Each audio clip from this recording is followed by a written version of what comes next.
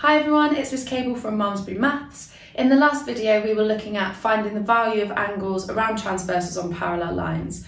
At the end of the video I said that I would do another couple of videos explaining what we call these relationships and the different names for them. In this video we are going to be looking at corresponding angles. What corresponding angles are angles that are on the same side of the transversal and in corresponding positions on the line. So we're going to take a look and see what that means.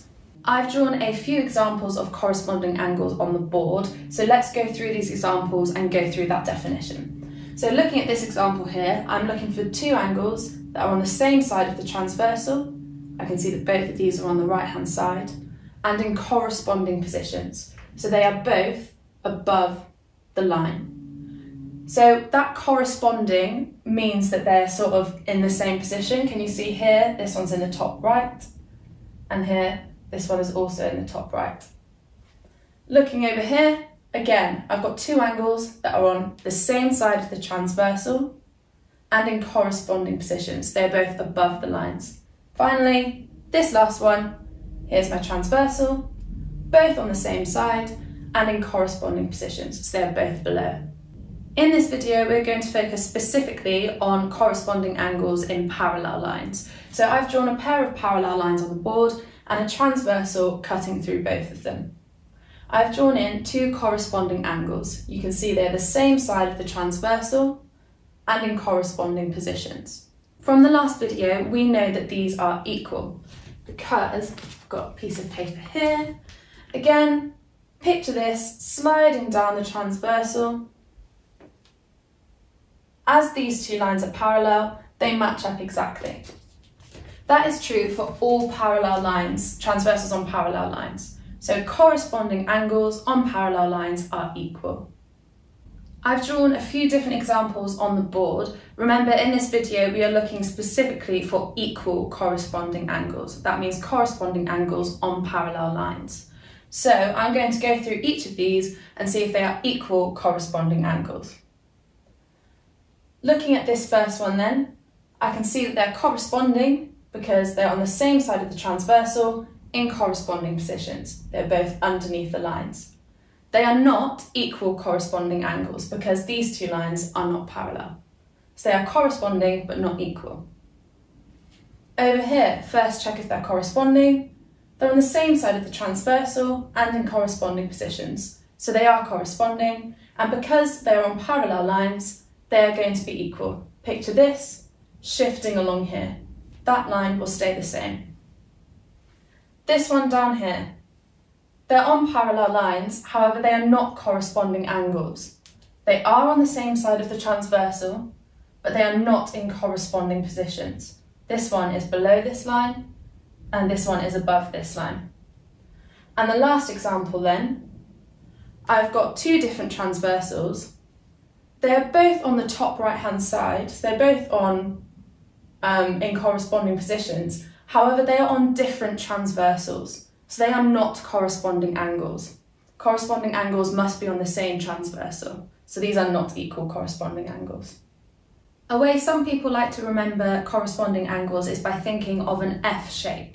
So for example, if you look at this one here, you can see that the angles, when you draw them in, creates an F.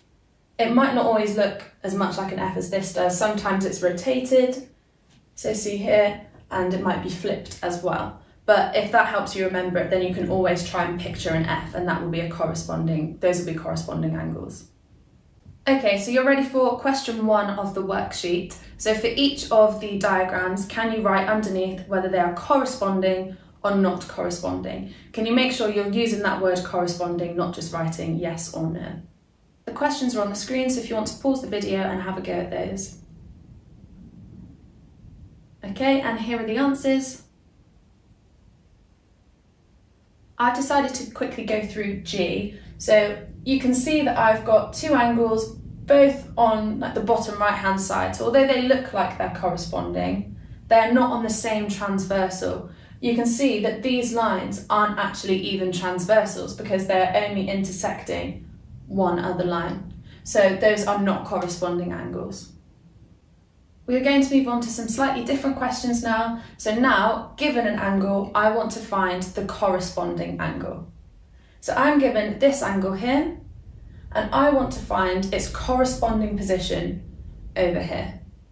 So think about it, picture these angles sliding along, and I want the angle that's on the same side of this transversal, so it's underneath and in corresponding positions. So that is going to be this angle here.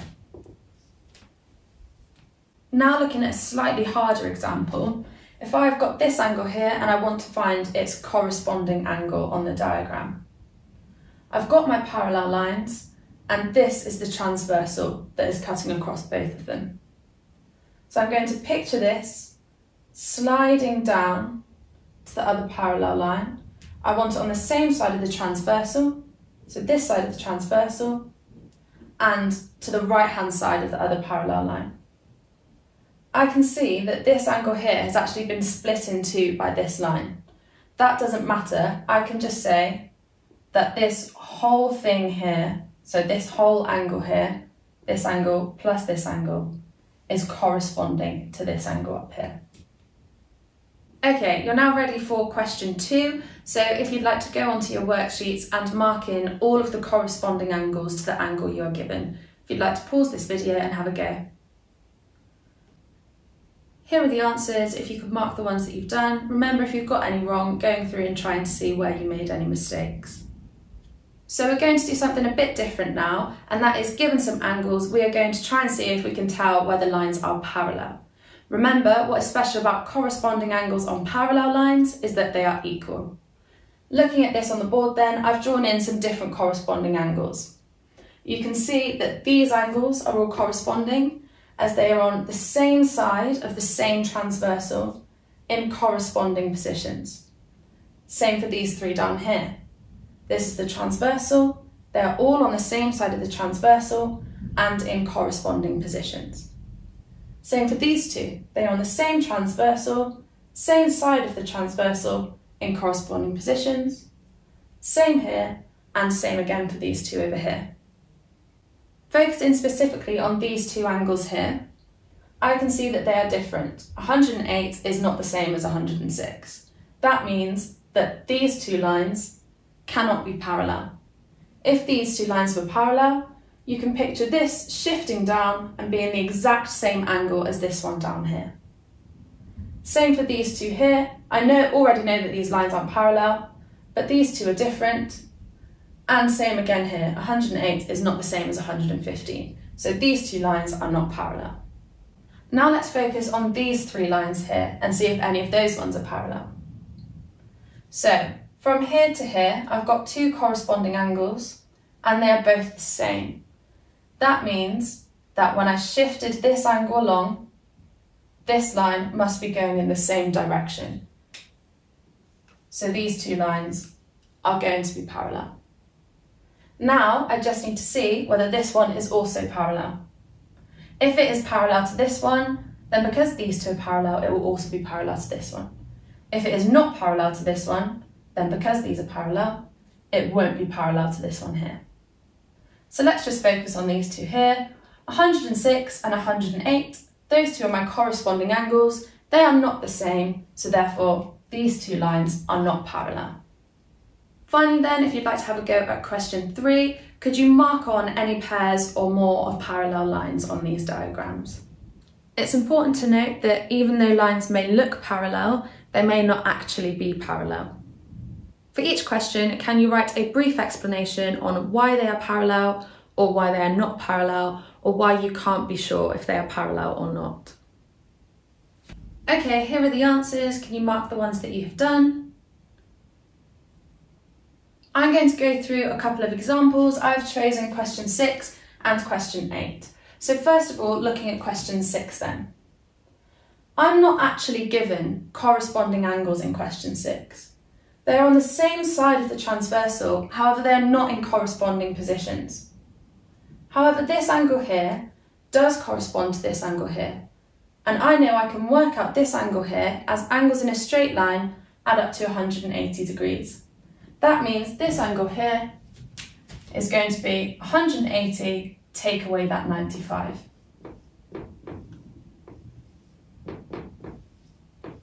Which equals 85. As this angle here is 85 degrees, I can see that that is the same as this corresponding angle here. As they are the same, these lines must be parallel. Now going through question 8, I actually find 8 really, really interesting. So, looking at it, it looks as though these lines are parallel, and it looks as though these lines are parallel here, and I've got two equal angles. But you can see that the angles are actually on different transversals. If the lines are parallel, it does work, because that means this angle corresponds to this one down here, which would be 97, which in turn corresponds to this one here, if these two lines are parallel as well, and this one corresponds to this one down here. And then I've got a parallelogram in the middle. That does work. However, because I'm not actually given this angle up here, or this angle down here, I can't be sure that they are parallel because they are on different transversals. So for this one, you cannot actually tell whether they are parallel or whether they are not parallel. Okay, that is the end of this video on corresponding angles. Thank you for watching.